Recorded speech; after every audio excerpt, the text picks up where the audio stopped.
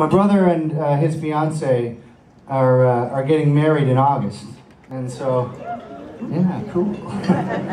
and so I had this song that I had written, and I thought, oh man, this would be perfect as a wedding gift to my brother and his fiance. I thought this could be the perfect first dance song.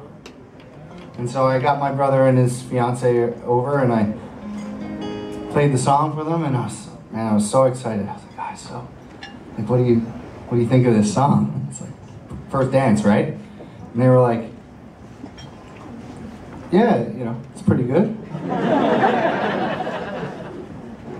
They were like, it's a good song, good gift idea, but we are registered at Bed Bath & Beyond, so the side tables aren't going to buy themselves, and the wicker chair, we need that. So anyway, we decided that we would pick an Ed Sheeran song.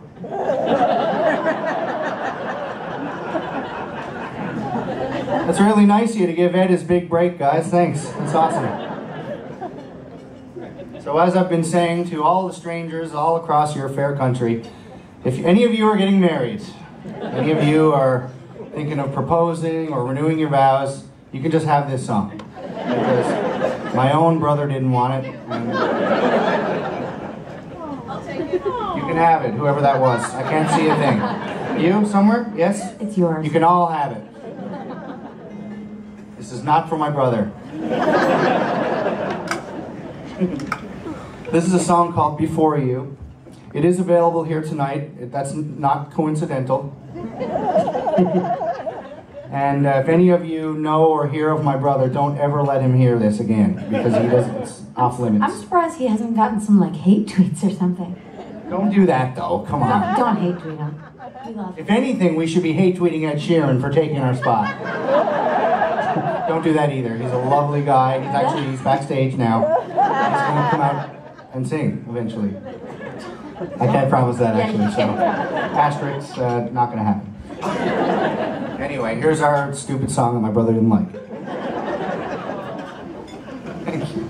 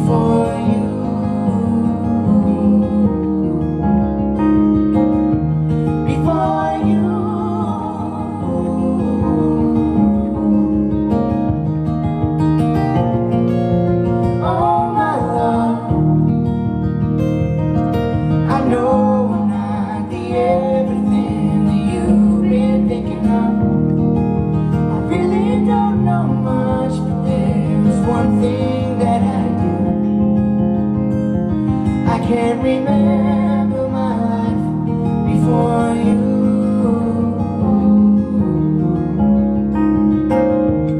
Before you.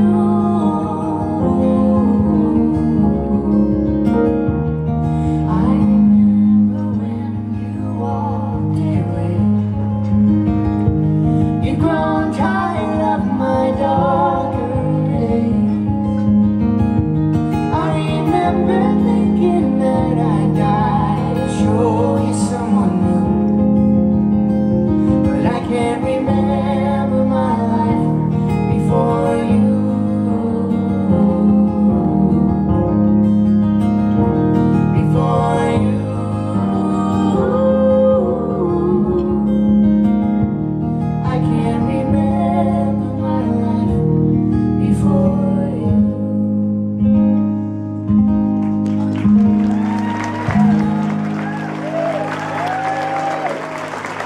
very much. Thank you. Fair game. Go on.